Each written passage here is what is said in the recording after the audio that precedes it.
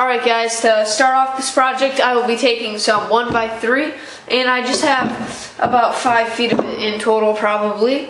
And what I'm going to be doing is making a base for the rebounder, and I have this 32-inch long bungee cord type thing. You can use a bungee cord and those work really well, or you can use one of these band things that are like a bungee cord and simulate it. So I'm going to start off that by taking it and looking at about how long it is. And when you really look at it, what you're looking for is you want to kind of cut the back support about 2.5 to 3 inches shorter on each side. So this is 32 inches long total. So I'll probably make the back probably like 27 inches, and this is just so you can get the widest rebounder possible. So I'm going to start by creating the back.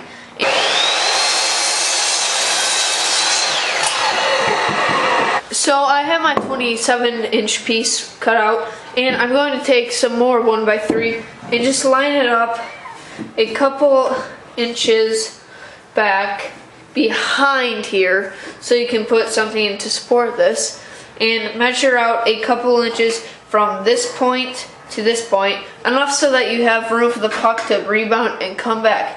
I would probably at least do 7 inches at least, and on the back here I'm probably going to do about 3 inches.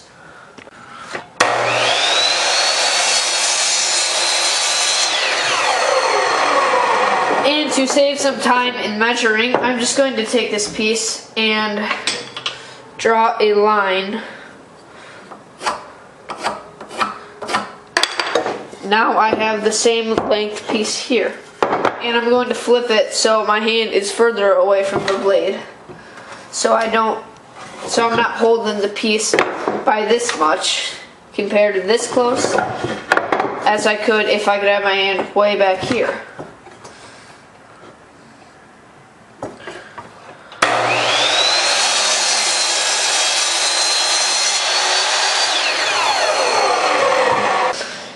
And right here is the basic layout of what it's going to look like. So what I'm going to do is I'm actually going to take a piece and just measure out how far back I wanted it. So I will mark it. And then what you can do is take a straight edge. These are really handy. You just butt it up against it, score your line, and now I have exactly where I want to place it. And I will do the same for the other side. And now I'm just going to take my random orbital sander and sand these smooth.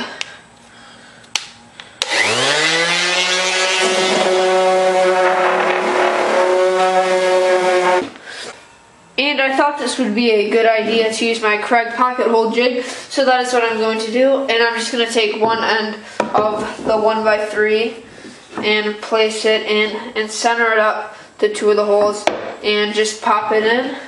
Then I'm going to take my special drill bit for the pocket hole jig and drill some pocket holes out.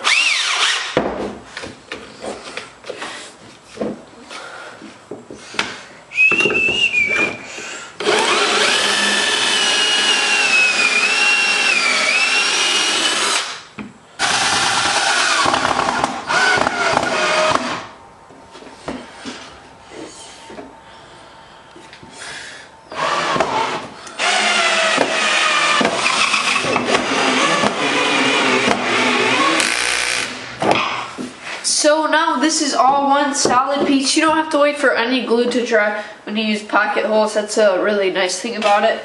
And it really cuts down on time as well. So what I'm going to do is take my bungee cord thing, and I'm just going to take off each end that already has a hole in it for the original metal clip piece. And you want to span it across here.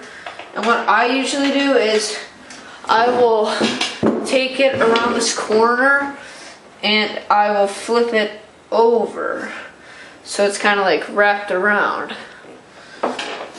And I just take a screw with a washer head and it holds pretty nicely in place.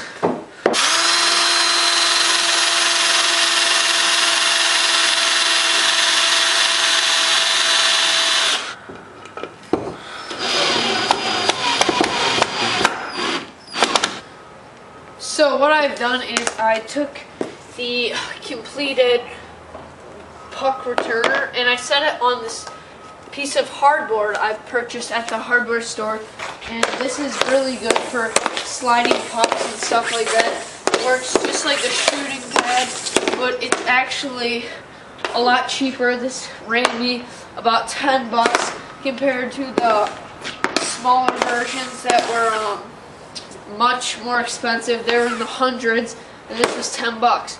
So you can make this for free. You can make this whole setup right here for about 10 bucks. And the only issue I have with this puck returner is when I pass the puck into it, it bounces away.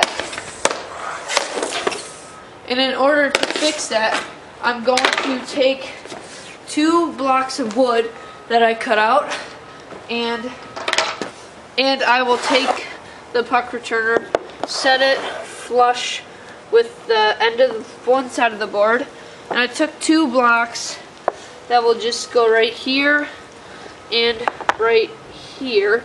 And what you can do is just drill it in with a screw from the other side of the board up into this block, and it will hold it nice and stable so it won't push back and it will stay even. So that is what I'm going to do real quick.